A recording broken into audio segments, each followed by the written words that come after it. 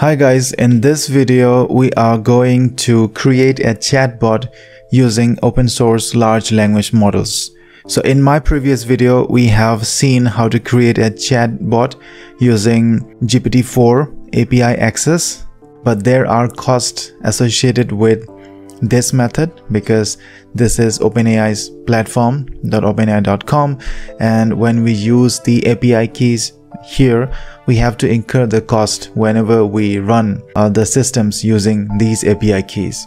But today we are going to look at an open source solution, and this is by using the lmstudio. So using lmstudio you can do everything but in your local systems.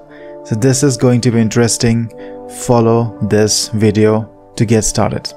Now first of all you need to go to python.org and download the Python, anything greater than Python 3.8. So now we have Python 3.12. You can download Python 3.11 because the newer version can have some issues.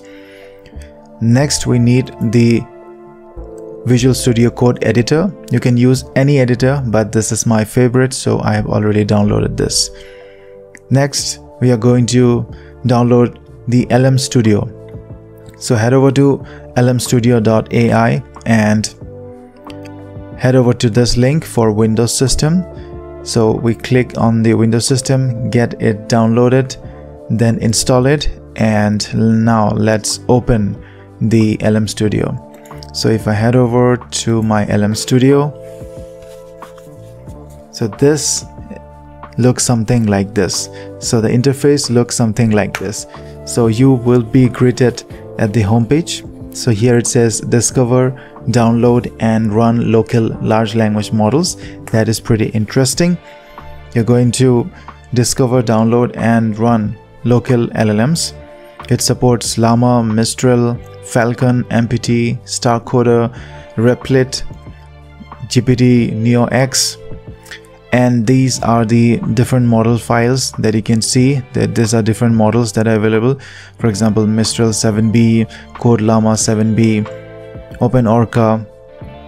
Then we have Mythomax, Vicuña 13B, Stable Beluga, Dolphin Llama.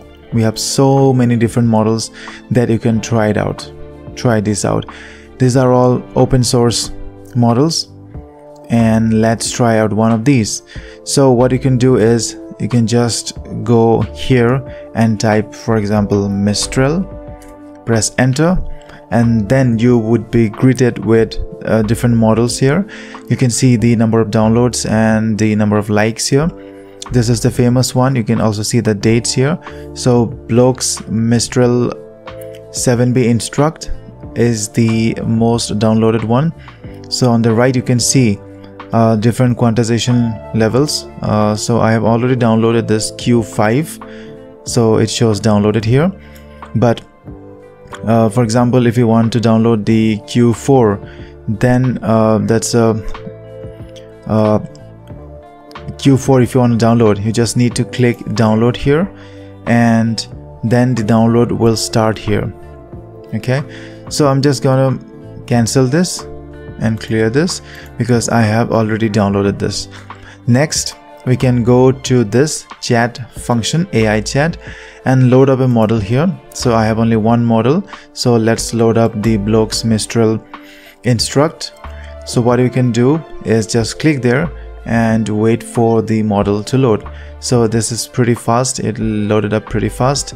So I'm going to ask it, tell me a joke. Let's see the output. How fast can it generate? So this is the output. Why don't scientists trust atoms? Because they make up everything. Pretty good. Now what I was about to show is to make a chatbot. So for that we have to go to Visual Studio. So I'm going to create a new folder where I'm going to work. So let me create up a new folder. Let me call this folder, for example, 148 chatbot, and we are going to enter into this folder. We're going to copy the link of the folder. Okay, So then we are going to open up Visual Studio Code. It's loading up, so we click on open folder here. We paste in the link of our folder here and press select folder. So we can see that we are in this folder now. Now let's create a virtual environment. So we hold down Ctrl Shift and press P, and then we select this create environment. Then we select VENV, which is a virtual environment, and then let's select 3.11 here. So we just click on 3.11, creating environment, show logs, creating VENV. This is a pretty fast process. It is loading up the environments, and we are going to install everything within this environment so that there is no clash between different modules and different versions of Python installs and different libraries that I install in the environment variable. So we have this environment ready. Now we can click on the .venv folder. We can click on scripts, click on activate.bat and run this file. So you can see that there is .venv, which means we are inside the .venv folder. So we are inside the virtual environment. So we head back, just cd ... just head back to the main folder. Our main folder is this one, 148 Chatbot, and then we can close this bat. We can minimize this. Now let's create our file. So we create this Python file app.py, and now let us begin coding here. So first of all, we need to have OpenAI. So we are going to say import OpenAI, but since we can see that wiggly lines, which means that the library is not installed here, so we need to say pip install OpenAI. So we see that this library is being installed. This should be pretty fast. Next, what you're going to do is now we are going to put in our API key. So OpenAI.API key is the API key that we need to put. So for now, let's put it null. And how do you get your API keys from GPT-4? We are not going to use GPT-4, therefore we don't need this step. But if you really wanted to use GPT-4, this is the step. You go to platform.openai.com and then you need to go to the API keys, create new secret key, and get the API keys from here. But this is not what we are doing here, because we are trying to go open source here and without any cost. So this let's leave this here. Let's define a new function called chat with GPT. Okay, and we are going to put in prompt here. So this will be our input. Next, we are going to write in the response. So what is the response that you want? So we are going to use OpenAI's chat completion feature here, and in the chat completion feature we are going to create this. Inside the create, we have to put the model. So the model here will be, you can put anything here, just GPT, let's say GPT-4 0613 here, sorry, 06-13 or 0613, okay, comma, and we can put in messages here. Messages is equal to, you can put in a role here. Role is the role of user, and just a minute, sorry, it's a user, and content is the prompt, whatever we have put as the input here. So after we get that response, we need to return the response. So we are not going to return the entire response, but the first choice of it. So that will be the first output or the first choice in the list. And also we are going to extract the message from that list. We are going to extract the content from the message, and then we are going to strip everything so as to get a cleaner response. Next, we are going to start this up. This is pretty simple. So if underscore name underscore is equal to, put in a comma, inverted comma. So underscore main is equal to underscore here, and we say we start a for loop, a while loop, which is an infinite loop. So while true, and we say human input. What is a human input? We just take inputs from our keyboard, we display this thing, and then we get the input here. Next we can say the response. What is going to be a response? We can use the function that we have created, so this function, and we are going to put in the human input as the input. So we're going to put in a human input. We're going to take the response from the user via this function, via this inbuilt function, store this input of the user in this variable, and we put this variable with chat with GPT in the function, and then we get the output of chat with GPT function and store it in this variable response. So next we can just print the response of the chatbot. So chatbot print, and we can say that response. Okay, and what we can do here is if we need to put some criteria of a stop page here. So if human input dot lower in, okay, so if anyone if you want to quit this chat, you can type any of these. So you can either type quit, you can either type exit, or you can either type bye.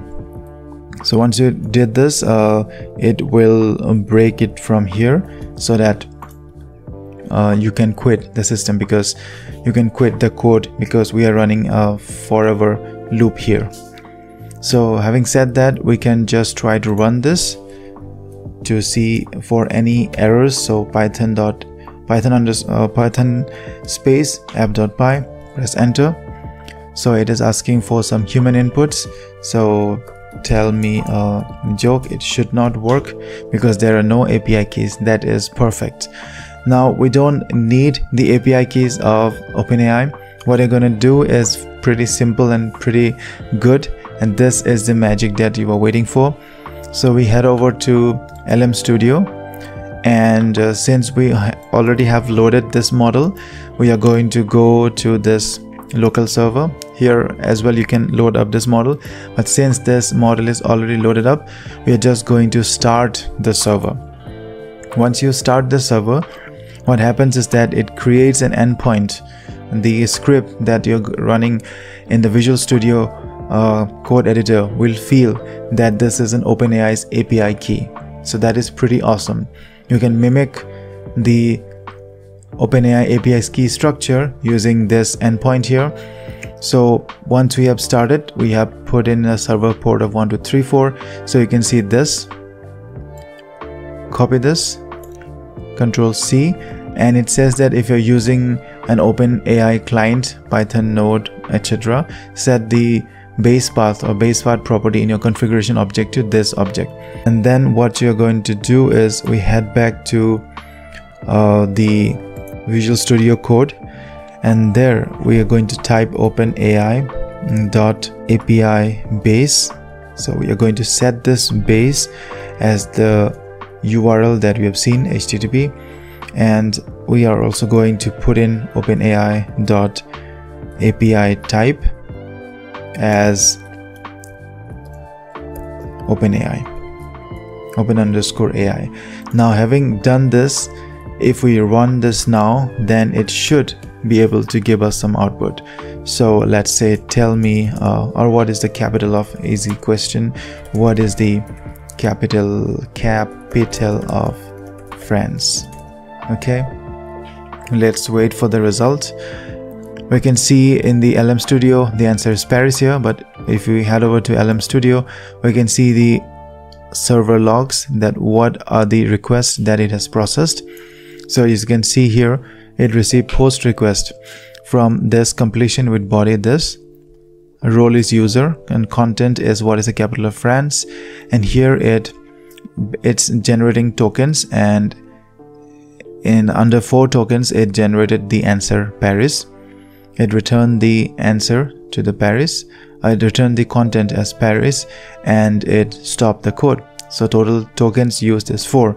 Now let me give it a longer command so as to see the output. So let's say, tell me a joke, and now head over to lmstudio. You can see that this is being generated. So this is accumulated tokens, so these are the number of tokens. You can see that it has generated it pretty fast. So let's look at the output again at the Visual Studio. So, want to hear a dirty joke? Horse fell in the mud. Okay, this is pretty simple. Okay, so this is how you can use that open source LLM, and can just play around and do important things. So what you need to do is that you need to load up your models here. Now I have only Mistral instruct here. You can go to this home page, you can search for any model. You can also find different models here. Okay, they have the Twitter or X account here. The Discord server is pretty active. They have the GitHub page as well. You can check this out. So basically, if I summarize everything as I always do, we have created chatbots using OpenAI's GPT-4 API keys, but now we don't need API keys because we can use the open source LLMs, and that is pretty awesome. So this is a function that you have defined for chat with GPT when we put in the prompt, and this is the main function when we run. And if you want to stop this, we can say exit here, and this will stop the chatbot. So we are using OpenAI library, but the API and everything that we're using is not required at all. So this is actually API key.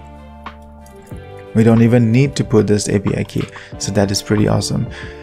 So this is a simple code to interact with the chatbot. Now, if you are interested in learning more about lmstudio, I will create a detailed video on this, but I suggest you to have a look at this video where I have created and set up the AutoGen. So AutoGen is a framework that enables you to create very detailed large language model applications, and you are definitely going to like this video. From this, I thank you so much. This is the host Prompt Engineer signing off. Bye bye. Have a nice day.